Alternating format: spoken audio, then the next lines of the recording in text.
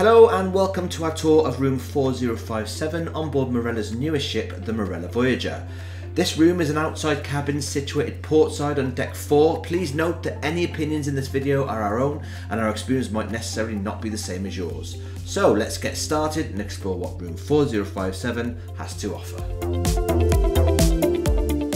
So on first glance, the rooms look well appointed, very much smaller than the Discovery 2, but everything you need to have a comfortable stay. We opted for the single bed option, allowing us more room to move and easy navigation when the ship is rocky. Beds were comfortable and pillows were fine, however, the room just felt a bit underdressed. Again, the room seemed well equipped with tea and coffee, however not very well stocked, and a kettle that was very small.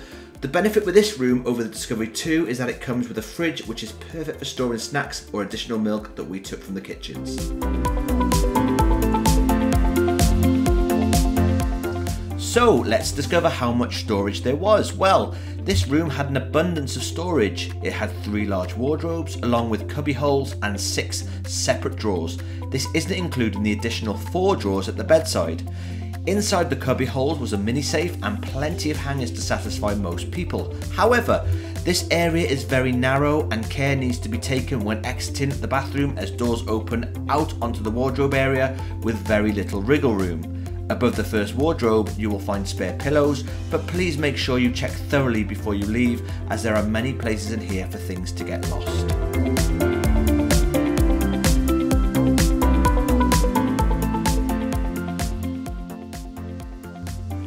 As you can see, the room is equipped with a vanity area and a hairdryer, and this is where the plug sockets are, but I must stress that this ship is not well equipped when it comes to sockets.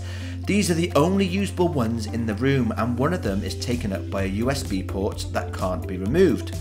On Discovery 2, all the light fittings had USB ports, allowing far more plug sockets to be used. On top of this, we found the room to be dusty and uncared for, and just looking a little bit tired.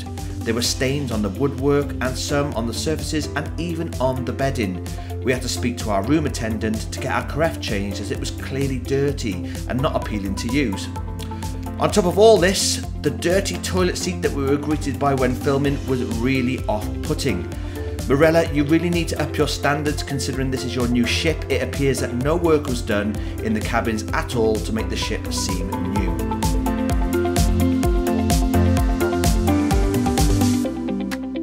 Now let's take a trip to the bathroom where things still have some issues.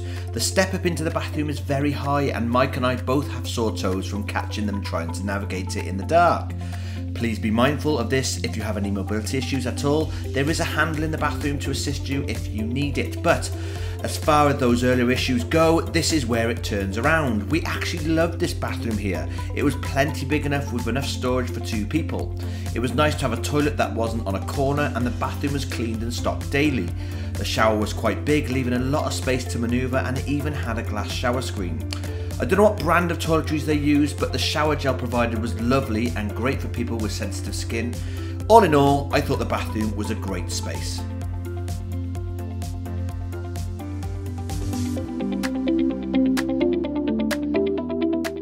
So, a rundown of the room in a whole. We were disappointed with the lack of power outlets in the room, meaning even the kettle had to be moved to go in the one plug available. The room was tired and a little dirty to start with, but seemed to get better through the cruise. We need to just stress though how hard the staff work here and how amazing they were at putting our issues right. They were very hard working and did everything they could, including amazing turndowns to make our stay pleasant. All issues were resolved and overall the room was great for 2 people. We thought we would end by showing a double bed layout of the family room. We thank you for watching this video and hope you come back soon. Please subscribe and like for more content.